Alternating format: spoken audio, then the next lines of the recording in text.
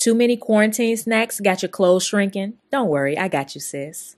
Hi everyone, I'm Angelina and this is Blueprint DIY, where we remake our clothes to be just as unique as us. Someone requested that I do kind of like these vintage riding pants, and I was like, but when I saw these pants on the Kimmy store, if you guys haven't checked out this store, definitely check it out. I'll put the link in the description box. I love so many of the pieces, and as a matter of fact, one of the pieces was the yellow piece that was on the list. And today we're gonna kind of make these particular pants right here. I call them balloon pants, and if you guys remember, when we did our runway review, we talked about the ties on the ankles being super big all over the runway this year. Look at the ankles. Look at the ankles of the pants. You're gonna see that more and more, like kind of baggier pants with a cinched ankle. So look for that cinched ankle. And again, you'll see it here on these denim. And then this one has a vest. So we're also going to do that. So it's going to be kind of like a 2-for-1. So if you don't even want to do the balloon pants, but you just want to learn how to take your wide legs and put ties on them, at the end, I'll put a timestamp. You can learn that as well. So let's get right into it. All right, I have my 2 pairs of linen pants here, or linen blend. The ones that are going to be the main pair, I'm going to go ahead and take the whole seam out all the way from the top to the bottom, and also cut the waistband open. If the waist actually fits you, then don't cut the waistband open. Just open it up on the sides and leave that intact. I wish it fit, but it doesn't. You guys saw that. So we're gonna go ahead and take this loose, and I'll do both sides. All right, so I have this one apart. Now let's work on the second pair. So I'm predominantly going to use the fabric from the front 2 panels that's going to run down the sides and make that kind of rider pants look. And then I'm also going to take off some of the waistband as well. All right, so now I've gone as far as I can go with my scissors. Taking apart pants. Upcycling was not the thing to get into if you don't like seam ripping, and I cannot stand seam ripping. So I don't know how I ever got into this, because there's a lot of deconstruction that you have to do in order to upcycle. So I don't know how I ever found myself enjoying this so much. And I'm also going to take these pleats out because I don't need them. That's the key to seam ripping, is you have to be patient, otherwise you'll rip through some stuff. So now I have a piece of waistband that is actually probably big enough for what I need for the whole pair. I could cut this in half and add it. I probably don't need the other side, but I definitely want to cut off the other front panel as well, because I do need that. And I'm just gonna simply fold these in half, and I'm gonna try to get as much out of these as possible. Since this is the hem, that's the bottom, I'm gonna preserve as much of that as possible because it's gonna be tied at the ankles.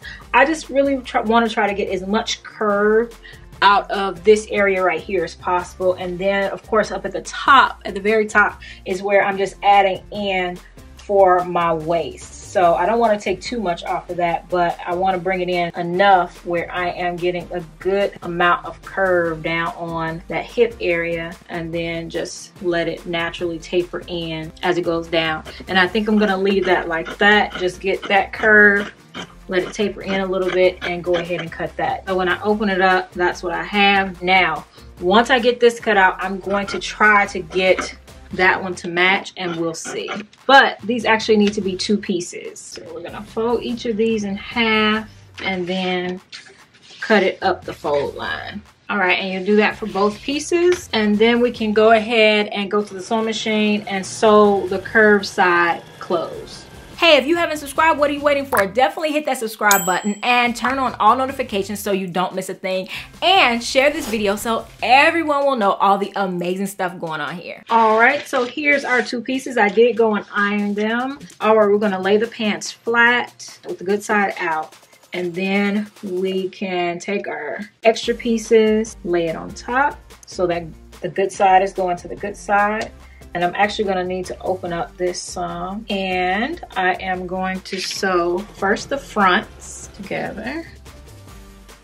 All right, and once you have that side connected, the front seam, then you can flip these inside out and sew the back seam. Then I'm going to try it on, and I see that I have about 1 inch that I can take it in on the sides to make it fit really well in the waistband. And so I'm going to go ahead and take that in, and then I can also add in the extra waistband. So I'll connect the end of the waistband Turn it over right side out, put it on top of the new pants, and then sew it down. I'm just gonna do an outside top stitch. I'm not going to technically do these back the same way that they were. We'll fight like no other every day. I won't stop like the others. I will stay. 'Cause now is the right time. And I'm feeling alright. I'm playing your game like I know I can win right now. You got me on tonight. 'Cause loving you is like I'm walking a tightrope so high. I won't be turning around. No, I won't be turning around. 'Cause you feeling alright. I'm playing your game like I will win tonight. Don't forget it. Don't forget it. Don't forget it. All right, the last thing I'm going to do is make some straps for the ankles. I ended up with two 3 3/4 inch wide pieces, and I am just going to take them, fold them in half longwise, sew up one end, sew down the long side, and leave one end open so that I can turn them inside out. All right, so I have my two strips. I turn them right side out and I iron them flat, and now I'm going to connect them to the pant. You can also see that I haven't hemmed, so when I go and do this, I will also finish the seam with the serger and then hem the edge as long as I can because I want them as long as possible. Then just right on this side seam, I'm going to take the half line of this, put it on the pants, and just top stitch it to the side. That way, if it comes loose, I don't lose my tie. And if you're interested in upcycle classes, I do have monthly upcycle classes with the highest level membership of my membership group. So hit that join button below to learn more. And if you're looking for a free option, I do have a Facebook group where it's just a whole host of other upcyclers that share their before and afters and get help when they get stuck, as well as even share local resources. So definitely check the description box for that link. All right, so let's see how it turned out. Get you out of your comfort zone.